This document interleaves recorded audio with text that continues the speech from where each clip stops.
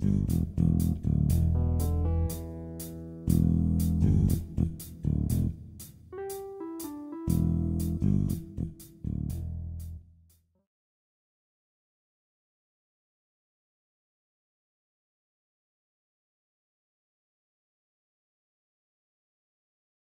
yes, you can. You can arrange your errors and omissions insurance at any time in the process.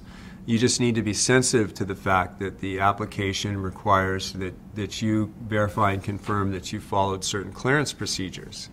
The current E&O application for most insurers has at least 15 questions that have to do with whether or not you followed certain clearance procedures. The application typically includes 2 pages of notes concerning the clearance procedures that you should have adhered to. So provided that you can answer those questions and elevate the comfort level of the insurance company, then you can go out and get that insurance that you'll need to distribute your film after the fact.